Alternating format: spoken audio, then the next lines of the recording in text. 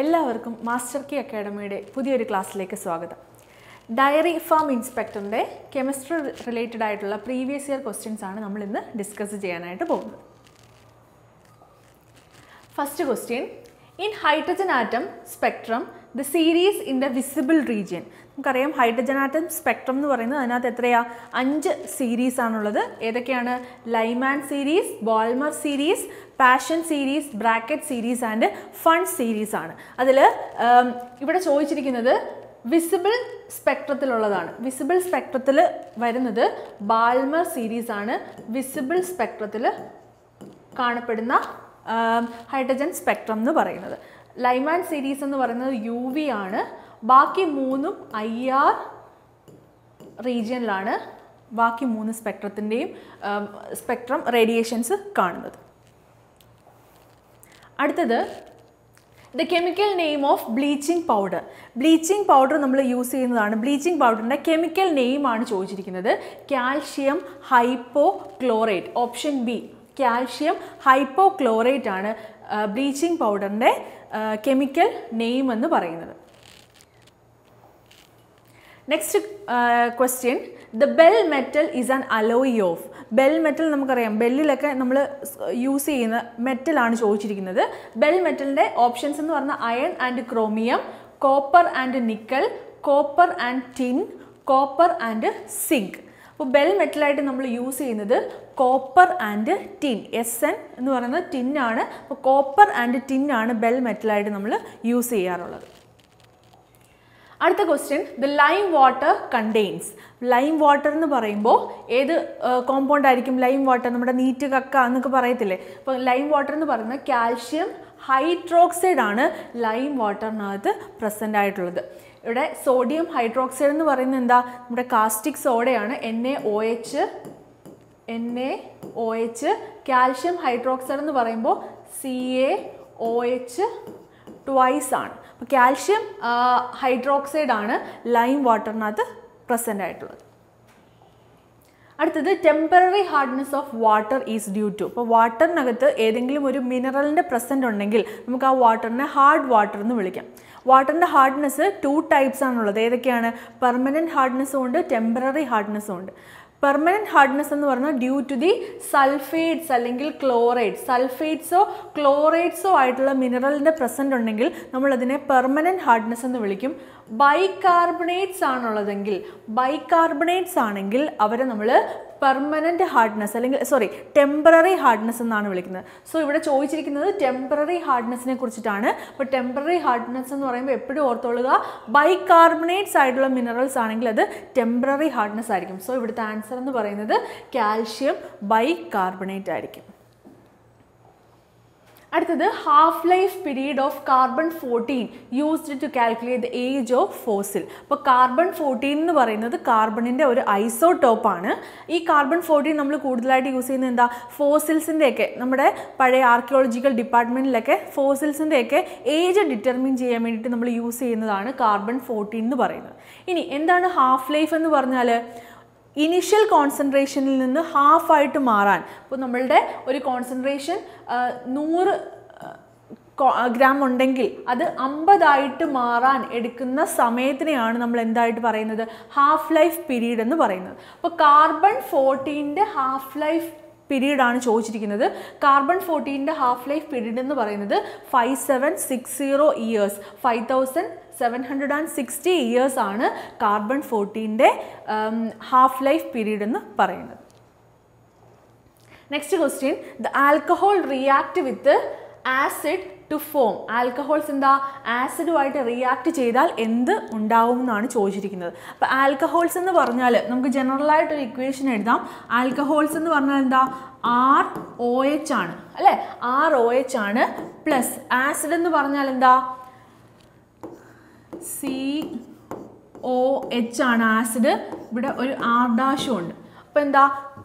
നമ്മുടെ ആൽക്കഹോളും ആസിഡും കൂടെ റിയാക്ട് ചെയ്യുക in the presence of an acid H2SO4. ഇവിടെ എന്ത് ഫോം ചെയ്യും? ഇവിടുന്ന് എന്ത് പോകും? ഇവിടുന്ന് വാട്ടർ എലിമിനേറ്റ് ചെയ്യും. വാട്ടർ എലിമിനേറ്റ് ചെയ്തിട്ട് നമുക്ക് എന്ത് കിട്ടും? ROCO R dash. ഈ COO ഗ്രൂപ്പ് എന്ന് പറയുന്നത് ഏതിൻ്റെ ഫങ്ഷണൽ ഗ്രൂപ്പാണ്?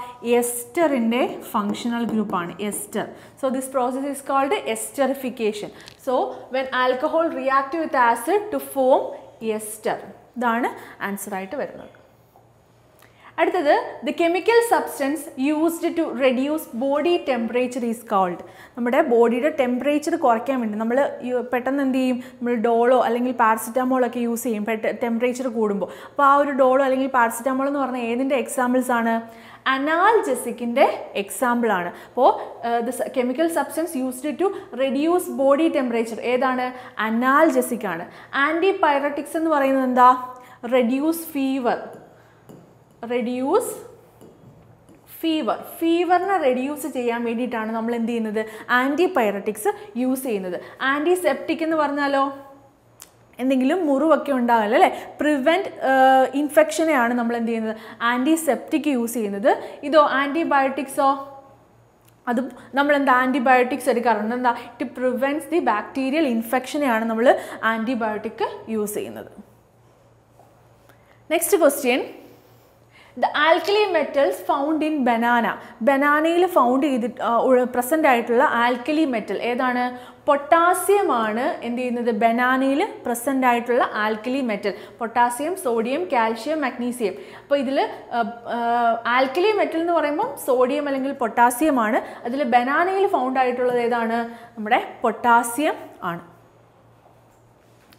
അടുത്ത question. The action of water on calcium carbide gives. അപ്പോൾ വാട്ടറും കാൽഷ്യം കാർബൈഡൂടെ റിയാക്ട് ചെയ്താൽ കിട്ടുന്ന പ്രോഡക്റ്റ് ആണ് ചോദിച്ചിരിക്കുന്നത്. അപ്പോൾ കാൽഷ്യം കാർബൈഡ് എന്ന് പറഞ്ഞാൽ CaC2 ആണ് പ്ലസ് H2 ആണ്. അപ്പോൾ ഇത് തമ്മിൽ റിയാക്ട് ചെയ്താൽ നമുക്ക് കിട്ടുന്ന പ്രോഡക്റ്റ് എന്ന് പറയുന്നത് C2H2.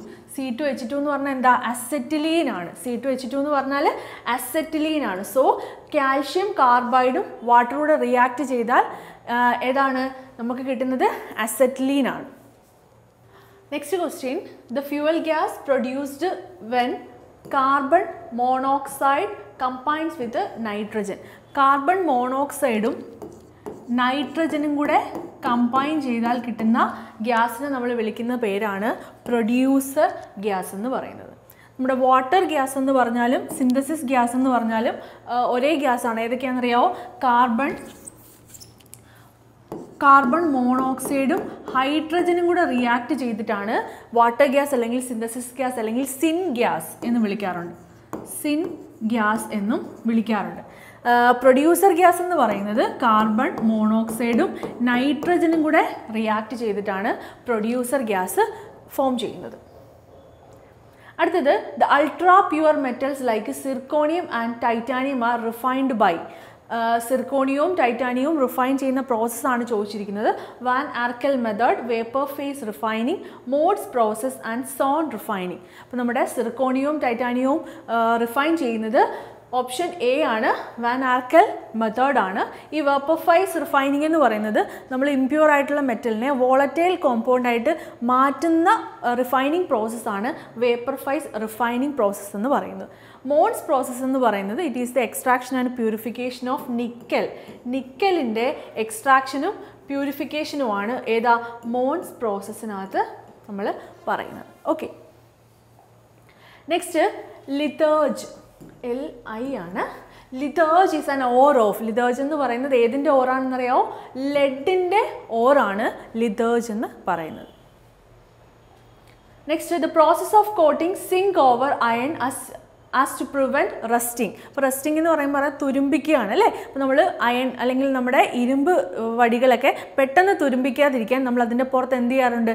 സിങ്കിൻ്റെ കോട്ടിംഗ് കൊടുക്കാറുണ്ട്. This process is called corrosion, galvanisation, cathodic protection, barrier protection. Option B galvanisation ആണ് കറക്റ്റ് ആയിട്ടുള്ള answer. Next question. In order to lower the temperature below 0 degree, the substance mixed with ice. അപ്പോൾ ഐസിൻ്റെ temperature 0 ഡിഗ്രിയേക്കാളിൽ താഴ്ത്താൻ വേണ്ടിയിട്ട് നമ്മൾ add ചെയ്യുന്ന substance ഏതാണ്? നമ്മുടെ common salt, sodium chloride ആണ് നമ്മൾ എന്ത് ചെയ്യുന്നത്? ഐസിൻ്റെ ടെമ്പറേച്ചർ 0 ഡിഗ്രിയിൽ നിന്ന് താക്കാൻ വേണ്ടിയിട്ട് നമ്മൾ ഇതിനകത്തേക്ക് ആഡ് ചെയ്യുന്നത്. അടുത്ത question, the presence of ammonium is detected by the reagent. അമോണിയത്തിൻ്റെ presence detect ചെയ്യാൻ വേണ്ടിയിട്ട് നമ്മൾ യൂസ് ചെയ്യുന്ന റിയേജൻ്റ് എന്ന് പറയുന്നത് നെസ്ലേഴ്സ് റിയേജൻസ് ആണ്. ഓക്കെ, ടോളൻസ് റിയേജൻ്റ് എന്ന് പറയുന്നത് ആൽഡിഹൈഡിൻ്റെ പ്രസൻസ് ആണ്. ആൽഡിഹൈഡിൻ്റെ പ്രസൻസ് ആണ് നമ്മൾ എന്ത് ചെയ്യുന്നത്, ടോളൻസ് റിയേജൻസ് വഴി നമ്മൾ ഡിറ്റക്റ്റ് ചെയ്യുന്നത്. അതുപോലെ ബേയേഴ്സ് റിയേജൻ്റ് എന്ന് പറയുന്നത് അൺസാച്ചുറേഷൻ ഉണ്ടോ ഇല്ലയോ എന്ന് അറിയാൻ വേണ്ടിയിട്ടാണ് നമ്മൾ എന്ത് ചെയ്യുന്നത്, ബേയേഴ്സ് റിയേജൻ്റ് യൂസ് ചെയ്യുന്നത്. അമോണിയത്തിൻ്റെ പ്രസൻസ് അറിയാൻ വേണ്ടിയിട്ട് യൂസ് ചെയ്യുന്നത് നെസ്ലേഴ്സ് റിയേജൻ്റ് ആണ്. Next question, the സോൾഡിഫൈഡ് form of calcium carbonate. നമ്മുടെ കാർബൺ ഡൈ ഓക്സൈഡിൻ്റെ സോൾഡിഫൈഡ് ഫോമിനെ നമ്മൾ വിളിക്കുന്ന പേരാണ് ഏതാ, കാർബറാണ്ടം ഡയമണ്ട് ഫുളറീൻ, ഡ്രൈ ഐസ്. അപ്പോൾ സോൾഡിഫൈഡ് form of carbon dye oxide എന്ന് പറയുന്നത് ഡ്രൈ ഐസ് ആണ്. ഇതെല്ലാം എന്താണ്, നമ്മുടെ കാർബണിൻ്റെ അല്ലോട്രോഫിൻ്റെ എക്സാമ്പിൾസ് ആണ്. ഡ്രൈ ഐസ് ആണ് സോൾഡിഫൈഡ് കാർബൺ ഡൈ ഓക്സൈഡ് എന്ന് പറയുന്നത്. അപ്പോൾ ഇത്രയും ക്വസ്റ്റ്യൻസ് ആണ് നമ്മുടെ, ഇതെല്ലാം പറഞ്ഞത് കെമിസ്ട്രി റിലേറ്റഡ് ആയിട്ടുള്ള dairy farm ഇൻസ്ട്രക്ടറിൻ്റെ previous year questions ആണ്.